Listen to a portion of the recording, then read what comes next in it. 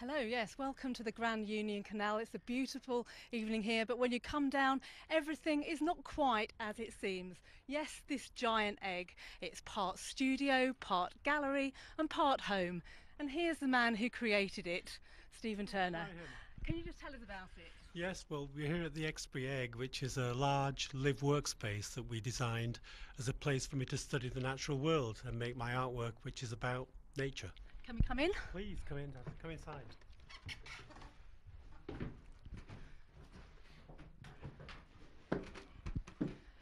So, oh gosh, you can feel it when you come in, Yeah, can't you? every little ripple sends you, it's really good. It sends you to sleep at night when you're sleeping inside here. And can you just describe it to us? Sure, we're inside the egg. She's made of western red cedar, and the widest is 3.5 metres diameter.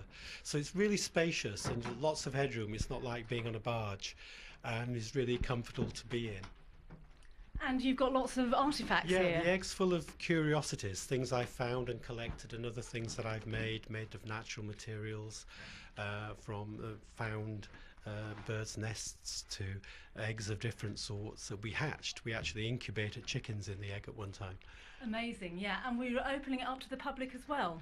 Yes, and we've had lots of visitors here in Milton Keynes. We had about 100 on our community day yesterday, and people still coming in all the time. I know.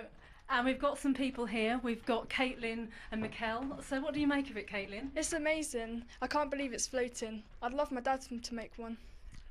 What do you make You'd have to see this to believe it and experience it. What this man has created is mind-blowing, absolutely mind-blowing. You know, well worth a day out. Yeah, it's a really impressive structure here, and when you stand here you can really feel it all moving around, and you can see that this is Stephen's home, so he's living with very basic conditions here. But you can come and have a look and see this over the next month, and it's all part of the MK50 celebrations. You very much indeed.